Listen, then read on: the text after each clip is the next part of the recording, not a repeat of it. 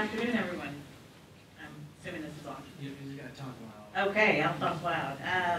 First, wanted to just start with since I was just outed that I'm a Texan, I thought I'd go ahead and accept that responsibility and remind you of the famous John Steinbeck quote, who, when he talked about Montana, this is Steinbeck, not me, Montana seems to me to be what a small boy would think Texas is like from hearing from Texans. So that's who, and I, as a fifth generation Texan, that's exactly right. So I'm just so happy to be here, and just wanted to first give a little shout out to those folks who organized this conference. I know these things are hard to pull off, even when you have a great topic and a great location. When you try to get a bunch of people that have busy schedules, which all the people in renewable energies do, as well as some federal people here and some state people and some local people, they've done an amazing job, and just wanted to really say thank you to the folks from NCAT and the other folks who sponsored this event. And I know there's folks from the Department of Agriculture here in Montana, and from the other federal agencies. I think you have the Director of Agriculture, who I haven't had the pleasure of meeting yet, here, and just really welcoming you from Secretary Bill Sack, who I represent. Just wanted to take an opportunity today to take a few moments to acknowledge all of you that are doing this great work here in the room. You kept a slow and steady drumbeat long before the words renewable energy ever entered into the soundbite that we hear today. Most of the folks here in the room already get it. They get what we're trying to do. So that's why I know our time here today is going to bring about some good things, and I know your week will, just by the booth representation and the folks in the attendee list. It sounds like, and it seems to me like, we have all the right people in the room. I'm in such an enviable position. I get to travel all over the country on behalf of the Secretary and the Obama administration to talk about things like economic development. I was talking about economic development when I was 5 years old. I grew up in a big family with 9 kids. Economic development was us trying to make sure the family ate and had enough to, we didn't have a farm. We were just poor kids growing up in rural Texas, where everybody worked at a very early age, and some of those jobs were working for farmers. So I know what it's like growing up in a rural town where you're trying to rub 2 sticks together and make sure that they amount to something so you can make sure your town survives. I know what it's like being in a family where there weren't any resources, and I know what it's like trying to start a company in rural America. Let me tell you, it's tough. It's tough. When I started a company in rural America, I still remember bankers across the table saying, "I'll invest in you, Lillian, but I need you to move to Dallas." Nobody knows where Little Elm, Texas is. What are those attributes that make me want to put my money in a town where nobody knows where it is, where you don't have the resources, where they didn't think we had the access to customers, and now I double down on rural America every day of the week. And those here in the room that care about rural America, as I know you do, we're the fortunate ones. We're the ones with the true opportunity to make sure that the rural part of this country stays vibrant and real. With my travel, I've seen some spectacular sights and met some of the hardest working people in the country in rural. And I've spent time in Montana earlier this past year, which I was so lucky to do in Bozeman. I have family friends from Missoula, longtime family friends that grew up along the river. And when I look at the big sky country and the wonderful photograph taken by one of our staff of the Missouri River near Fort Benton, I'm reminded of what's really at stake here. I'm reminded that what we do now to keep renewable energy and the idea of renewable energy and the future of renewable energy in the forefront of all of our consciousness is not just talk. It's also about the way we walk, but our implications and how it affects the rest of the generations will be felt forever. We're so very blessed to grow up in a country where we do have the opportunity to change our destiny. And with the challenges faced by us with the climate instability and climate change, or however you want to call it, what we do know is we do want to be on the right side of history. what I do also know is that those rural economies and those folks in rural America, they will be the ones solving this challenge. What we do in small towns, nobody else can do. We know when there's somebody in a small town that has an idea, and when there's farmers involved, and when there's ranchers involved, something's going to happen. So when we're sitting here with this huge, huge challenge at our footsteps of how to make it so this planet is available for the next generation, it really is going to require all of our hands. And most of you know that, or you wouldn't be here. To see so many of you aligning your vision and your considerable horsepower, and forgive the pun, your energy, on a goal no less lofty than helping secure the future of the planet for our children and our grandchildren and beyond, it's an amazing opportunity. And I'm really hopeful, but I'm only hopeful because of the people that I meet in rooms like this that occupy the rural part of our country, where I know the solutions are going to come. So what I'd like to share today is really a message of hope. As I look across the room, we see friendly, diverse faces, and I see that diversity of people who, it's not about politics, it's about reality. Among us are federal and state employees, ranging from USDA to the National Park Service, folks from the Department of Agriculture, from the Montana Department of Environmental Quality and the NRCS, and the state's Department of Agriculture, and business people, and there's some educators and certainly entrepreneurs and scientists. We represent all of those folks in rural America that make this country great. Our communities, our tribes, our nation. We have a real opportunity to tap into our diversity, to champion stronger support. And make no mistake, we all know this is going to be an all-hands effort. I know I'm largely preaching to the choir here. After all, you probably wouldn't be here if you didn't already understand there's some challenge with climate change. But let's have a look at some statistics. And I'm a little passionate about this. I'm passionate about it in my early life, but I'm passionate about it now, and maybe it's because I was in DC when the Pope came last week and talked about climate change, and happened to have the honor of being me and 25,000 other people at the parade when he talked about the challenges of the climate change. But when I look at the statistics, according to the National Oceanic and Atmospheric Administration, globally, the 10 warmest years on record all have occurred in the last 17 years. Last year was the hottest year on record, ever. And this year is on track to break that record. Severe weather incidents, upheavals like Superstorm Sandy and Hurricane Isaac, extreme drought and heat waves, and the prevalence of devastating wildfires here in the West all are on an upsurge. In 2012 alone, climate and weather disasters cost the United States more than $100 billion. But for me, it's more personal than that. My stepson flies an F-18. He defends our country, graduated from the Naval Academy, and when he flies and has to go get on an aircraft carrier, I think, what for? A lot of that's about oil.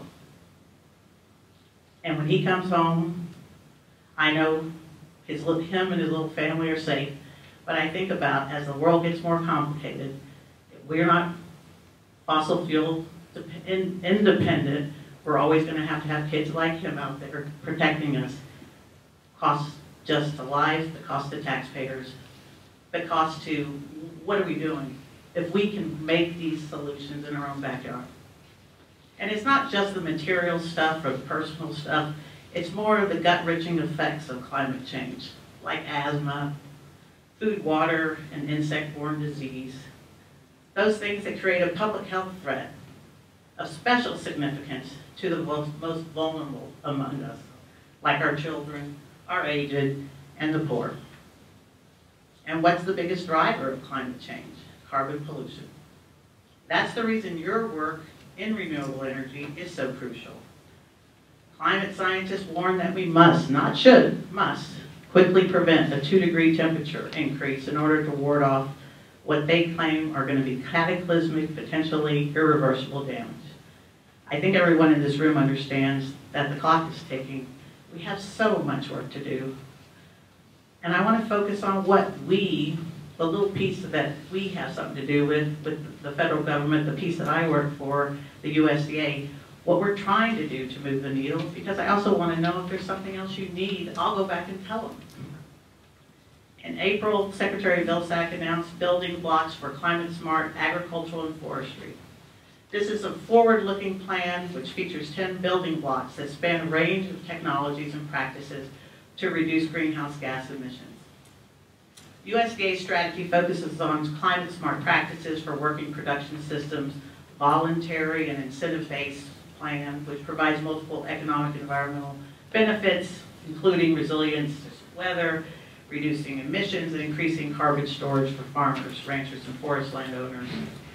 It's through these initiatives that USDA supports the President's Action Plan, which seeks to reduce net emissions and enhance carbon sequestration by more than 120 million metric tons of CO2 per year by 2025. That's the equivalent of taking 25 million cars off the road, or reducing the emissions produced by powering nearly 11 million homes. Now let's return to you here. Rural America is both a gem of opportunity and an engine of economic growth, offering loads of advantages when it comes to the important L's like land, labor, logistics, leverage, and of course leadership. What we at USDA know is we can't move the lever for all of U.S. industry, of course not all of industry in the world, but we can have a very good influence on the control of the agricultural piece, which is a significant piece. Our mission is to encourage to grow thriving, self-sustaining communities, and we believe that renewable energy and the bioeconomy offer a perfect fit for rural communities, for job creation and retention, for reshoring and manufacturing, and being the heart and soul of this movement. Putting our money at work to those folks who participate in our programs and help rural America's ability to survive and thrive is what we should be doing. But make no mistake, all jobs in rural America, whether it's one job or two jobs, they all matter to the growth of the rural economy, and we think that the renewable energy piece is part of the solution. You know the value far exceeds the obvious. We also think that there's some intrinsic yardsticks that are much more difficult to quantify, much more important to the people, not statistics, but the ability to raise their families in rural America. Some of the good news that I'm hoping to go over today, and we have folks here from the Rural Development Office here from the state of Montana here in the room, a very good presence, is some of the expanded energy title that was awarded to us in the Farm Bill in 2014, which was designed to help farmers and ranchers and small businesses, rural small businesses, to implement renewable energy efficiencies and improvements as well as systems. This Rural Energy for America, or REAP program, was designed to help develop and support a broad range of renewable energy, and it really touches everything on the farm and ranch, from grain dryers to solars, from wind to woody biomass. Some of our large-scale anaerobic digesters produce so much electricity it runs the whole farm and pushes power back onto the grid. REAP means jobs and economic development. REAP encourages energy security and environmental stewardship. REAP fosters new jobs. Right here in Montana, nearly $750,000 in REAP grants were provided this year alone, just through our REAP program. One of those projects, located on the border of the Northern Cheyenne Indian Reservation, the owners of the Bailey Battle Company are using their nearly $2,400 grant to replace gas-powered livestock well pumps with solar. This small ranch will save more than $1,000 a year in fuel costs. And solar also means freedom for the ranch hand who used to have to drive out to start up the pump every day. We have many examples of great opportunities that folks in Montana have taken advantage of. I'm pleased to report that a growing number of REAP success stories, small and large, from the west coast to the right to the east coast, are showing amazing successes, and largely in testament to the all-hands good work carried out by folks like you who across the nation. But what we do have that we need help with is we have, under the Farm Bill, a nearly $200 million authority to increase opportunities for farmers and small business folks to take advantage of energy efficiencies and improvements through a loan guarantee program. It's some of the best money in the federal government. So think about this for a moment. Properly leveraged with other match components, by the time the next farm bill rolls around, our program could be well over $1 billion. Right now, we've been granted $200 million authority for this program. And while there's grants still accessible, we have a climate where, you know, it's just harder and harder for the government to give out grants. The government really is in a way that they look at awarding money is to make sure it's leveraged against other private sector resources. So the grant space will continue to shrink, and we really are looking at ways to make sure that folks that are in the field, because we need more people talking about it, are aware of all of our resources so they can be utilized. So we'd like it if the folks in this room would just expand your vision to include our REAP guaranteed loan program. This is a guaranteed loan, which is a natural fit for renewable energy projects, and offers the cheapest commercial guaranteed loan rates in the market. It allows you to include local lenders. We have very few lenders that know about this program because it was just introduced and given mandatory funds in February of this year. I'm here to tell you it's very underutilized, meaning if Montana lenders, including credit unions, start using it, they could be have many more projects than they had ever envisioned. We only have a certain number of field staff. We've asked I met with the head of the Farm Service Agency yesterday afternoon before I left Washington to make sure that all of our Farm Service agents also are promoting the energy loan program. But it takes us a long time to get that information into the communities, and we really need folks like you to tell lenders about it. And it makes sense for lenders, local lenders, so that that money stays in these communities. It would help with community buy-in into renewables if they hear it from local lenders. We really do need you as our boots in the ground to tell people that these programs exist. And it's true that success breeds success. As developers, you can change the face of commercial credit access for projects just by being your usual persistent selves, talking to customers, educating and selling and advocating for these kind of programs. By involving local lenders, installing a successful project, and then highlighting local benefits in conjunction with your lending partners, it's a win for everyone. These guaranteed loans are designed to mitigate lender risk, so that lender has a government guarantee before they ever have to, if something does go wrong, before they have to pay up. This increased competition among lenders ultimately means better rates and terms for borrowers. So we hope you help take commercial financing to the next level. As I work on behalf of the Secretary to address climate change and economic development in rural America, I'm really happy to know that we have partners like you in the rural areas of this country. I'm convinced we can reverse the trend and move our planet back towards health. And I'm totally convinced. I didn't grow up in a family that was an environmental family. I grew up in a small Texas town. But seeing what I've seen now and the kind of motivation that people have in rural America, I'm convinced that fostering the growth of renewable energy and the technologies that will come out of from farmers will be the fulcrum and the turning point upon which many of us are depending on. And because of you, really, I have hope. So let's get to work. Thank you so much.